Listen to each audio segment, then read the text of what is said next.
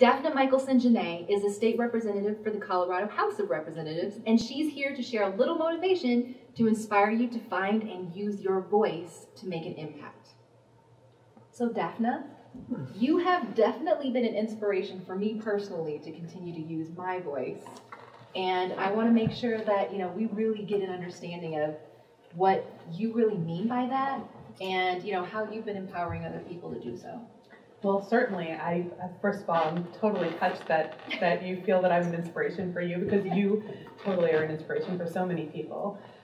In the past, when you and I have spoken, we've spoken about my journey to all 50 states to find and share the stories of ordinary people solving problems in the community, and the book that I wrote about that, which really focused on what does it take to be a community problem solver. And in my role now as a state representative, just having completed my first legislative session, I found a whole new way that women in particular have an opportunity to use their voice in a way that they might not think about. So I'd love to give you a couple of examples of things that have happened this past legislative session. Yeah. So one is we often, as women, we don't talk about loss.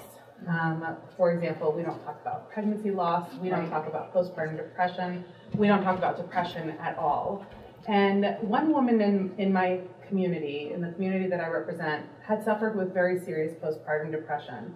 And she really felt like she wanted to be able to do something, but she didn't know what that was. And while we just learned from Leslie how she created this wonderful thing to grow from her cancer experience to help others not to have cancer in a simply beautiful way, in the same way, this constituent wasn't going to start a program. She's a librarian, she's an introvert, she's a brand new mom.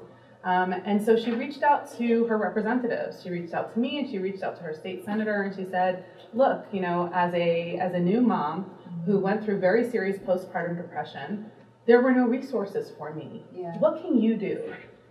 Simply by picking up that phone and making that call, by sending an email, we were able to go back, and the senator in our area was able to go back, and we found some money that we could put towards maternal mental health screenings. Okay. We created a resolution. We talked about maternal mental health from the well of the House floor and from the well of the Senate floor. And we made maternal mental health an issue in Colorado that women and their partners were talking about, because one woman decided, hey, I'm going through an experience. Yeah. I've got to use my voice to do something about it. So that's one example. There's another example.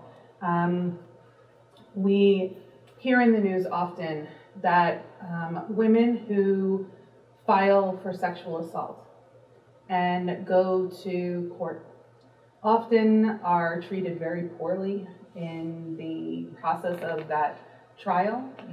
They're accused, they're given a bad name, and as women who, I myself experienced date rape when I was 14 years old. Wow. So many of us have been victims of sexual violence in some way, shape, or form. We're pretty sure that you don't put yourself in that scenario unless you've experienced something from the aggressor. So she reached out after a recent lawsuit that was, watched nationally and probably internationally, came back, and once again, the abuser is not going to be charged. And she reached out and she said, we've got to do something, we've got to do something. And so we started exploring, what are the laws in Colorado if a woman was going to file for sexual assault? What are the protections we might be able to put in place for her dignity, even for the accused dignity? What are the things that we can be doing to make sure that a woman has an opportunity to truly address her aggressor, to truly use her voice, and to be treated with the dignity and respect that we would all hope that we would receive from the court? So this woman also was a victim and was not about to create a new program or do something like that, but she knew that she could raise up her voice and lift up other women with her just by reaching out to her representative. So I want to encourage, and I'm grateful to you for this opportunity, but I really want to encourage women who are experiencing some sort of loss, who are experiencing some sort of trauma, who have an idea of how things might be better, who are having concerns within their community, to absolutely lift up your voice, reach out to your representatives, and if they don't respond well to you, find another representative to reach out to. Call me, it's good. Yeah. It's funny, that's not ever something I would have thought of as a step of what to do. I mean, if anything, the biggest step I might take if I felt something is maybe start a petition online and share it on social media, but I wouldn't have thought to go to a state representative and ask someone to speak up for me or do something about it. And it's not even only speaking up. We're going to create a law that can be put into place that can protect you in the future. Mm-hmm. And I think those online petitions are wonderful. It's a way to recognize and understand that you're not alone, right? So that's step one. Step two is, okay, now I've got all these signatures. Now I know that this is an issue that not only I'm experiencing or not even only that I have recognized. Mm-hmm. So now take it to that next level and let us help you by looking at what we might be able to do to make the community a better, stronger place for you to live. Yeah, that's so powerful. Thank you. So is there anything else that we can do to lift up our voices even stronger and be more powerful and really speaking up for what is meaningful and important to us? Yes, you can run for office. And you, Crystal Covington, and you, beautiful audience, can absolutely run for office. Yes. And guess what? There are all sorts of offices to run for. Yes. And right now, women are entirely underrepresented in elected bodies. Mm-hmm. We have more women in Colorado in the state house than many. We used to have the most, but we don't any longer. We're starting to lose ground. So I don't care what party you are. I don't care who you affiliate with.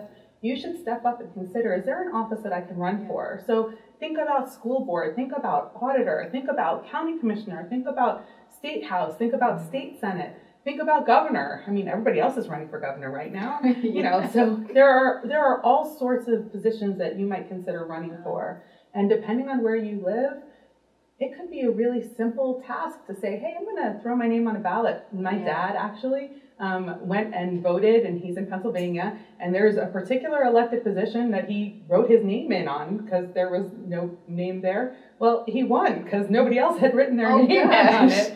So he was an elections judge. Oh wow! So you know, sometimes it's a little easy to get elected, and sometimes it isn't. But you know what? It's challenging. That's right. My election was really, really challenging, and who came around me? Other women. So build your community, reach out to those of us who are in elected office. Let us help you sit next to us on the floor because that's the best and strongest way for you to raise your voice. And I think one of the biggest things that I have learned about running for office is that the qualifications are not what people think. Mm-hmm. You think that you need to have had all this experience in politics. You need to have been involved here, and there. And yes, sometimes those things are helpful, but you do not. On paper, it does not say you have to have done this for a lot of the positions. Yeah, I had zero political experience. I had done some trainings, but I'd never held a political office. Yeah. And actually, I think that endeared me to people because I wasn't looked at as a politician. Yeah. So women are really good about saying, oh, I'm not qualified. Yeah. Let's change that messaging a little bit and think a second because you know what? Actually, it's my life experiences that I'm bringing to the table, and you are qualified. Yes. Well, thanks so much for sharing that those insightful examples, and really giving us the inspiration to go after sharing our voice and doing something, taking action. Thank you. Thank you for doing this and giving women an opportunity to have their voices heard. Thanks, Dafna.